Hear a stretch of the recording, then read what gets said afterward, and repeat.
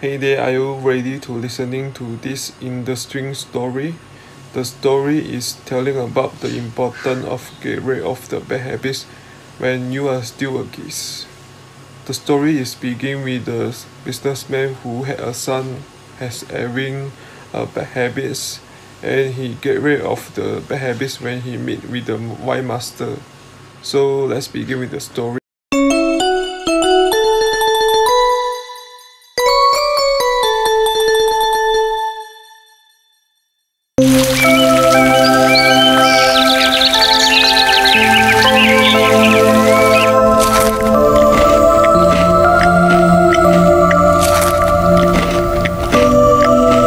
Tofu, don't talk with your mouth full. It's okay, Tia. It's just you and me. I think the only way to get you eat quietly is to tell you a story. Yes, Tia.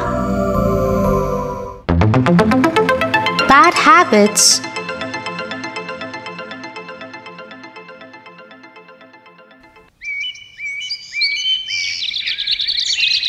Once upon a time, a rich businessman lived with his 8-year-old boy.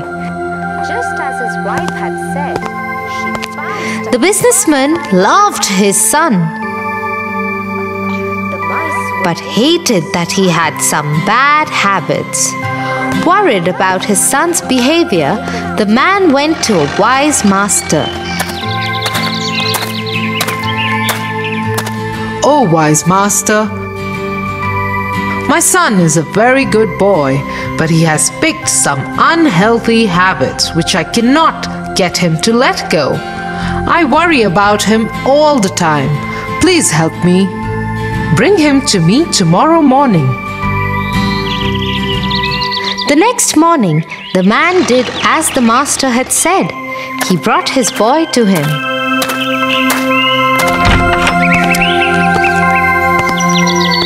"Come, son, let's go for a walk."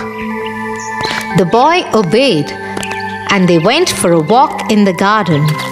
As they walked, they came upon a little sapling. "Son, pull out the sapling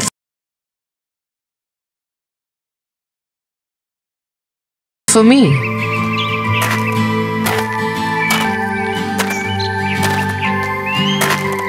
The boy did that easily and presented the master with the sapling. "Very well. Now you see that small plant?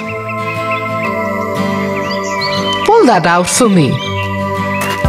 The boy did as asked and easily pulled the plant out. Next, the master asked him to pull out a bush. It took some effort, but the boy did that too. "Now see that small tree, son? Pull that out for me." The boy went to the small tree, and though it took him a lot of effort and struggle, he pulled it out for the master. "Very well done.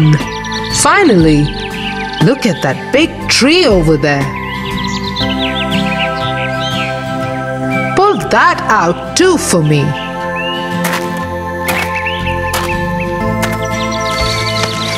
The boy tried and tried, but the tree did not budge. Finally, tired, the boy gave up.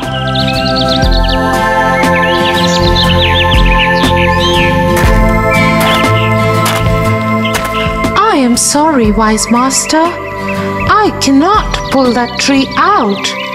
It is old and strong." Bad habits are just like the plants and trees.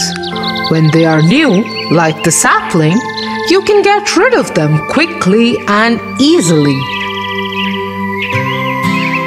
But if you let them stay and grow, they grow strong and become like the old tree that cannot be removed. Forgive me, Master. I now understand what my father has been trying to tell me. I will drop all my bad habits from now on.